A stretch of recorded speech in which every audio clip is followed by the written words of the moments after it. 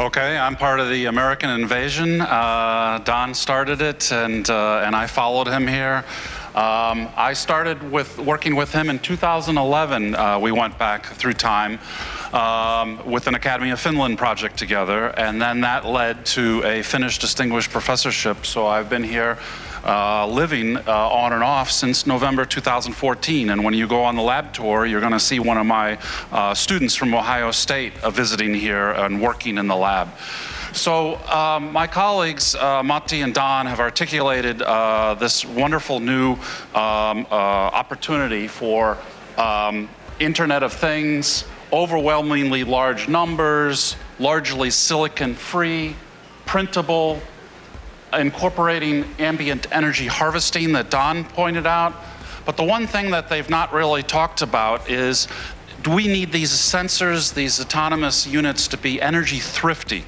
Because if they're only getting trickle charges from the environment, we need to be very judicious about how we're going to expend that energy. You know, if you ever have a laptop that you've run 3-4 hours and you're in the summer and you're wearing a pair of shorts, that laptop gets very hot. That is indicative of how much power you're consuming. We can't afford that. We want to make this very affordable. So here is the equation for a transistor. I'm not going to lecture to you. I lecture to my students. But most people are looking for the, wait, wrong way. Are looking for high mobility materials, and I'm arguing that we can generate the same performance by increasing the capacitance by using a very clever high-K dielectric. This has been done in the Intel microprocessors, and we're trying to replicate it in this modality. So we want energy thrifty for these energy constrained systems.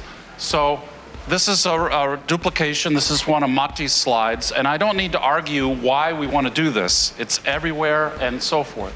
So one of the things we want to do is, Finland invented ALD, and I'm trying to incorporate that into, I've been working with that, incorporating ALD since actually before my work here in Finland.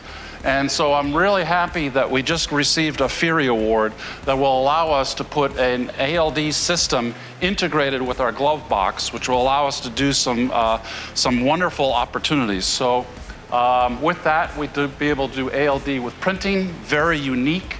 And so that's the end. Thank you. I'll be at station 4 if you have any questions. Thank you, Paul.